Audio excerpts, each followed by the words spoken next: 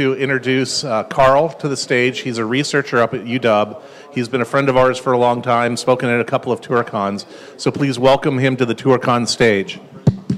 All right, thank you.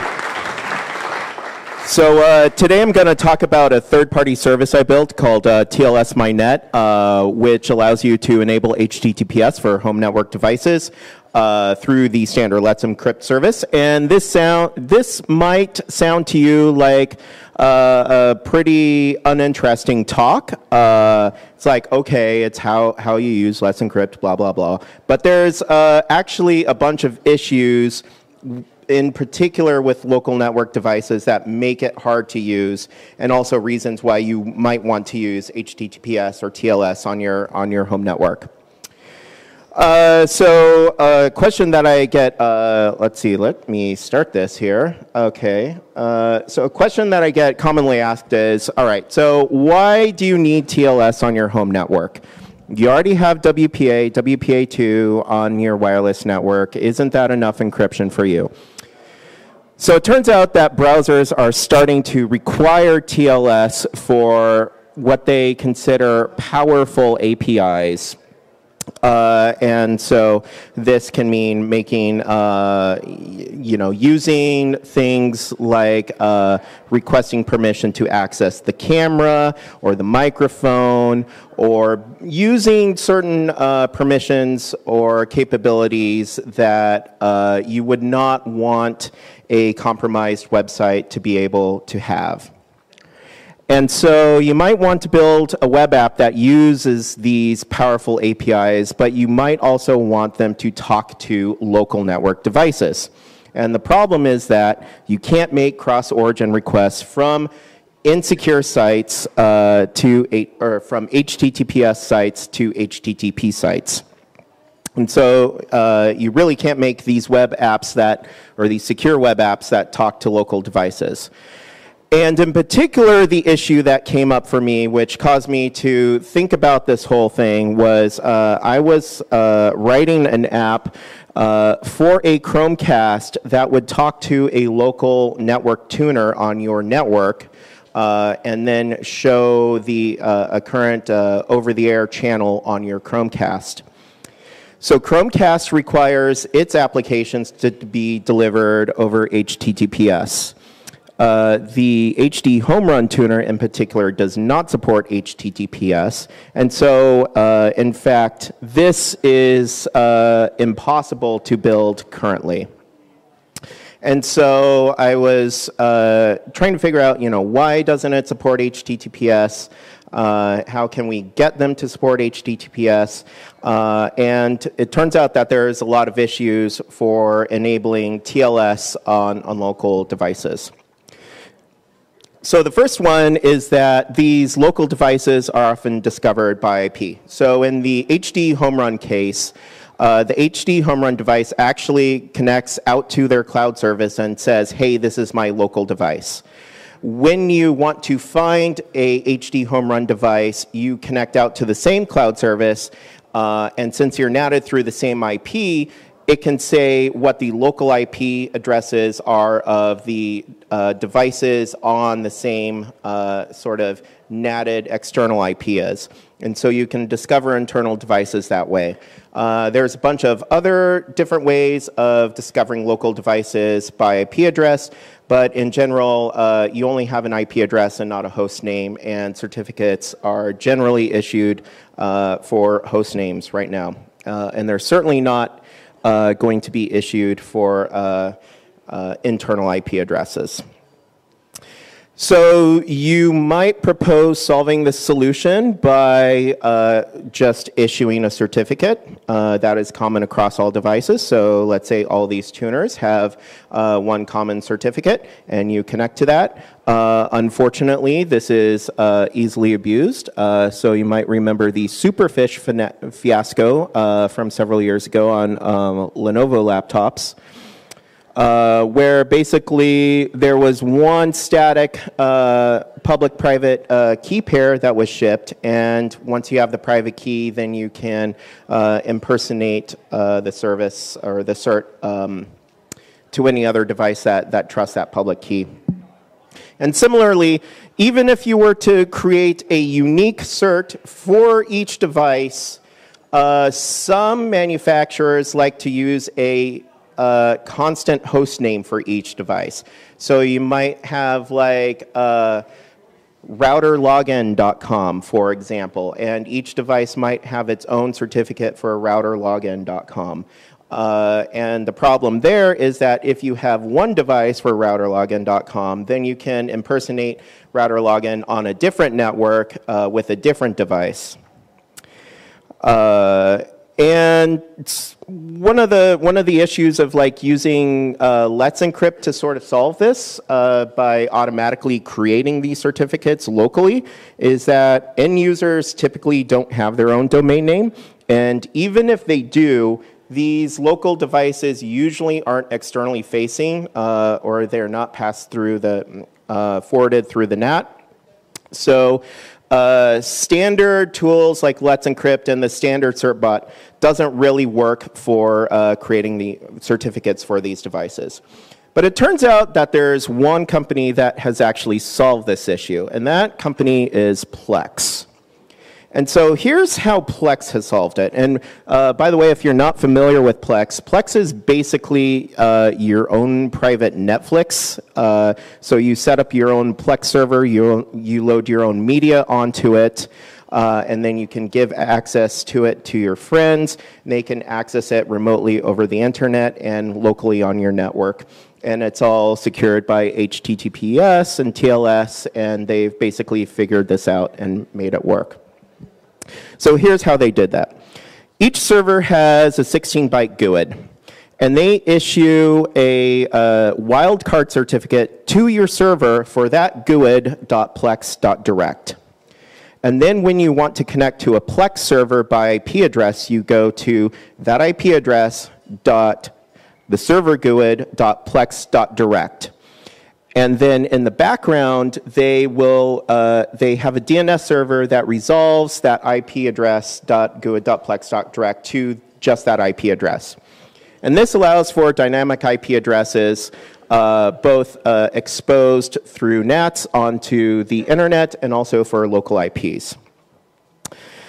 So it would be nice to use Plex's solution just off the shelf as it is. Unfortunately, the way that they actually implemented this is they partnered with a certificate authority to issue these certificates. And I believe they ended up actually paying some money to this certificate authority to make this work. And most IoT vendors aren't going to spend any amount of money to increase security whatsoever. And so I thought, well, can we sort of emulate this with Let's Encrypt? And well, this is what that talk is about. So before I get into the details about how we make this work, I'll quickly mention how Let's Encrypt issues certificates. It uses this protocol called the Automated Certificate Management Environment, called ACME protocol. And this is implemented by Certbot and their CA site software called Boulder, along with some third-party clients as well. And it basically does automated domain validation. So these are only domain-validated certificates. And the way that this works is that the CA issues challenges to prove that you have control over the domain that you claim you have control over. And so there's two main challenges that are used right now. There are some that used to exist and some that are coming later, but the main two challenges right now are HTTP01, which is please create a file at this specific URL with specific contents. And the second one is please add a text record with specific contents onto this domain. And the DNS-01 challenge is the only way that you can actually get wildcard certificates. So Let's Encrypt has this idea of accounts, and accounts are basically tied to a public-private key pair. And the public key is essentially your account ID. Now, for performance reasons, they actually have an integer account ID, but basically you can go from a public key to your account ID. And then the if you want to renew your certificate or do anything else with your account, basically you just re-sign these requests with your public key saying, hey, that account that I registered with the key that I created before, I'm the same person, so let me please do this again. So the solution that I'm proposing here is a service called TLSMynet, which lets you issue a wildcard search for subdomains where the subdomain name is tied to your Let's Encount public key. And so tying the account or the subdomain name to your account key lets you verify the legitimacy of the certificate at an application level. We can't guarantee that, say, if you go to any TLSMynet site, that it will be your server that you're talking to. But if you go to your certificate or public key fingerprint.tlsmy.net, then you are talking to one of your machines.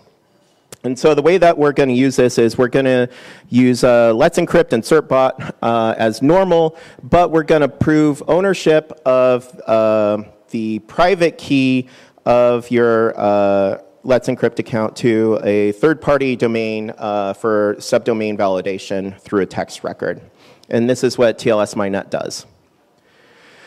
So the way that this works is a device initiates a subdomain wildcard certificate request to Let's Encrypt through certbot.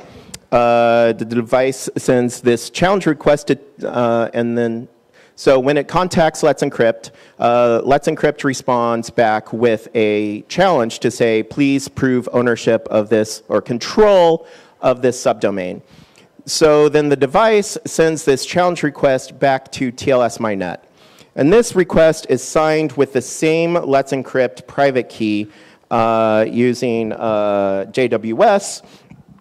And the thumbprint of the public or the corresponding public key is used as the subdomain of TLSMynet, my.net, so you can't actually request certs for a different account.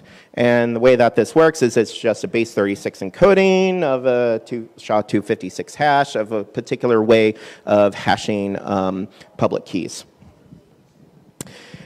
And so there are a couple of ways. So the way that this ends up being implemented is with a couple of Python scripts.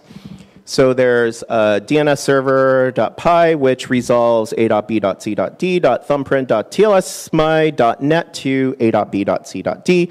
And this allows you to basically use a host name instead of an IP address. And because it's a wildcard certificate, the TLS stack will accept that as a match and say that the certificate works. The second thing that it does is it provides these text records for subdomain verification. So when you send a challenge to us, we will add a text record for thumbprint.tlsmy.net so that we can get a wildcard cert for that. And the way that you submit these requests or these challenge requests to us is through this web server, which is just another Python script, which handles these requests for creating these text records. It's implemented with async IO, AIO HTTP, and JW crypto modules. And we also have a Redis server that sort of connects the two scripts together. So when we receive a valid request through the web server, we create a temporary text record in this Redis store that the DNS server can then access. And the nice thing about this is that this can be completely stateless. Because you are proving control over a particular public key, by proving knowledge of the corresponding private key, we don't actually have to create any accounts for you. We just know that you are you have control over the subdomain that corresponds to the hash of your Let's Encrypt account ID, and so basically we don't have to do any long-term state storage. So it makes it very lightweight to run.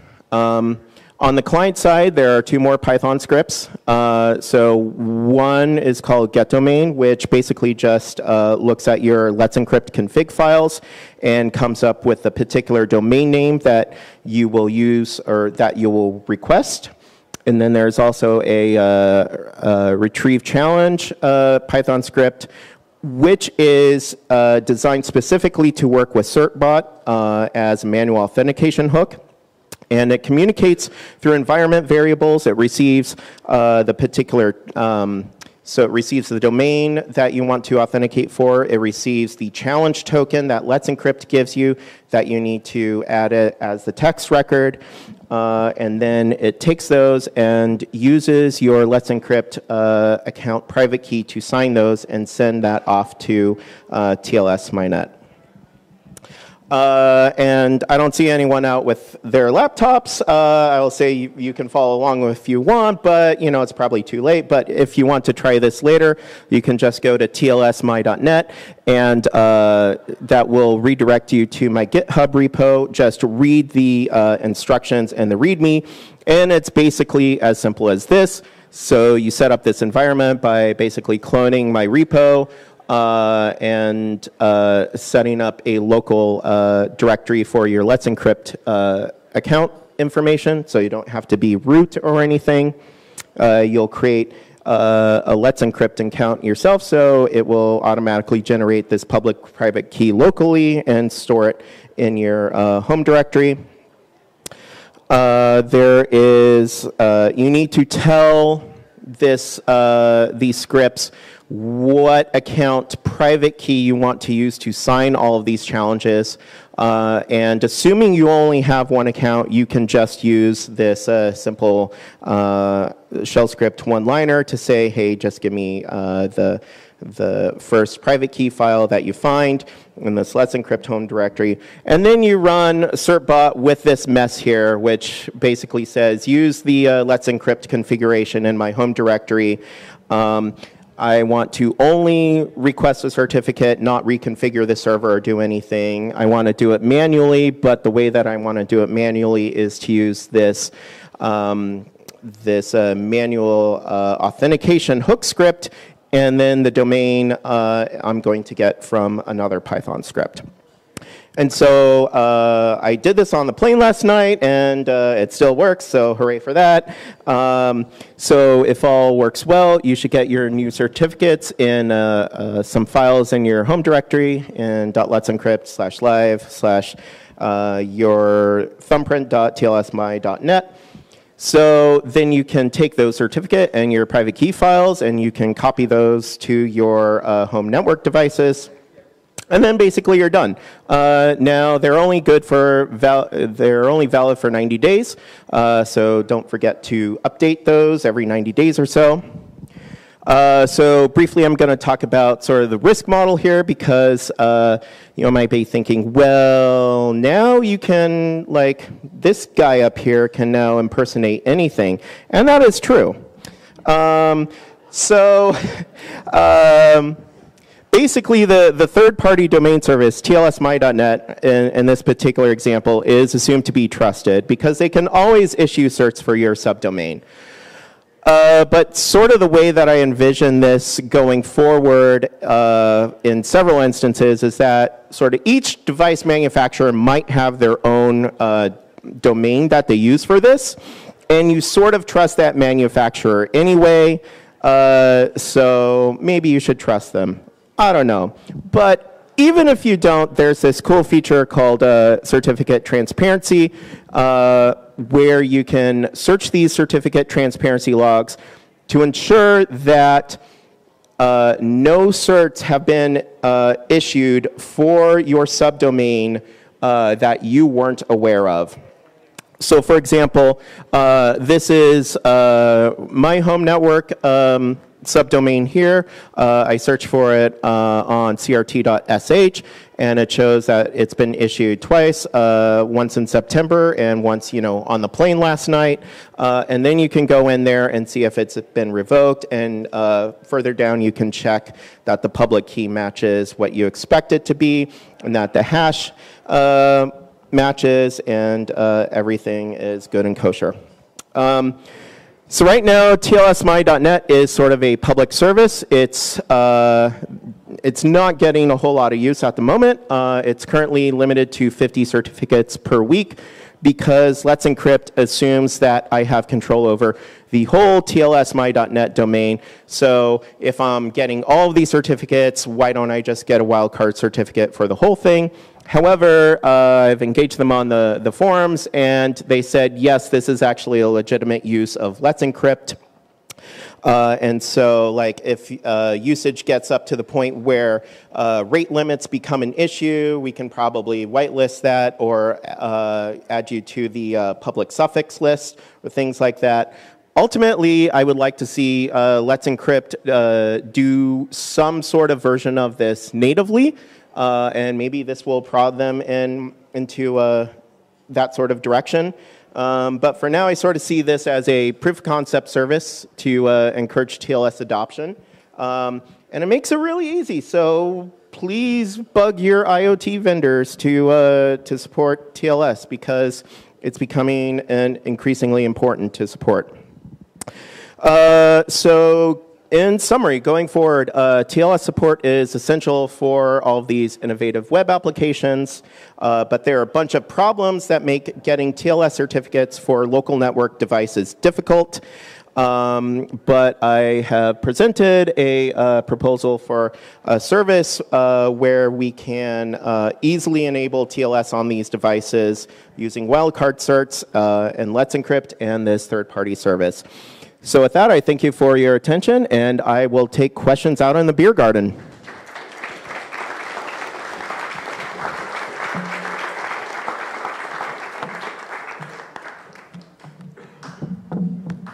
Oh, and it's lunch.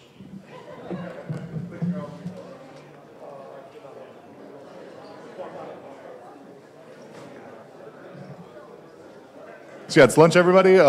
Be back here at 2 o'clock for Pookie Bear's talk, real-life DevSecOps. You can also go outside and grab some food truck, or you should have some time to go to the mainland and get some food.